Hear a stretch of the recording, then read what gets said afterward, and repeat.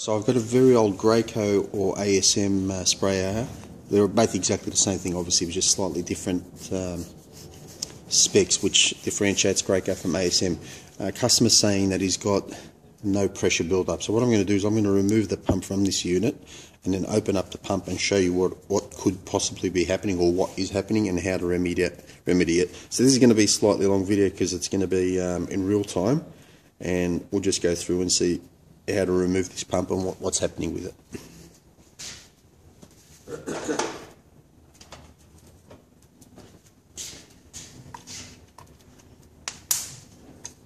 Oh, come on.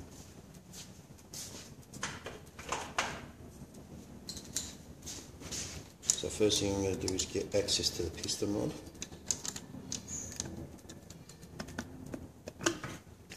So this piston rod's got a pull pin. I'm not sure if that's clear or not, but there is a pull pin there. And I'll pull that pin out, and it's just held in with the spring.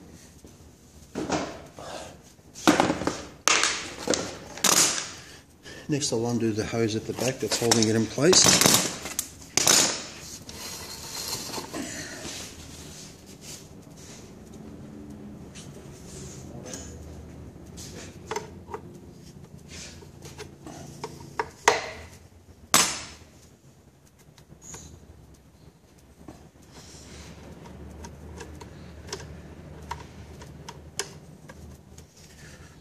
Okay. And finally I'll punch out the locking nut, which is positioned just down there. Might be able to bring the camera down low enough to show it. It's just that one there. So we'll knock that out, just using a punch and a hammer.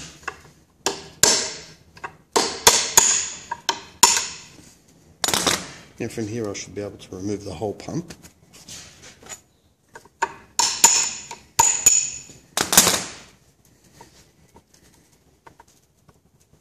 There we go. And while I do that, the piston will slide down from the front. This is the, like I said, this is the older pumps. The newer pumps don't have, they're not as complicated or as, yeah, complicated is the word. Alright, so now that it's all threaded out, I should be able to drop it. Now what I'll do is I'll put it up on my bench vise and I'll pull this apart individually. What was that? Okay. So I'm going to remove the upper and lower parts of the pump. I've got it on a vise because this is an old pump.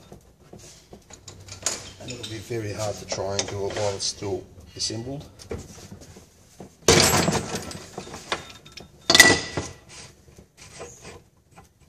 So that's the lower off.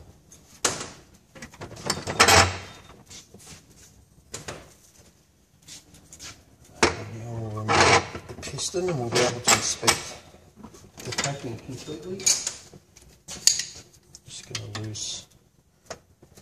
loosen this so I can get the piston through without any further damage to the upper packings.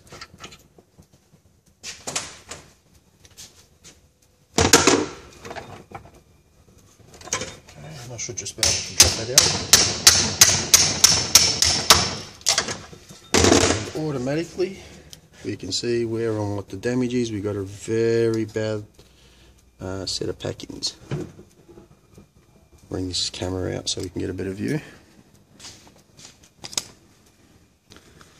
Yep, so that packing is no good. I'll have a quick inspection of the piston rod for scoring or waving, which is just wear and tear in one area. And there's a camera there.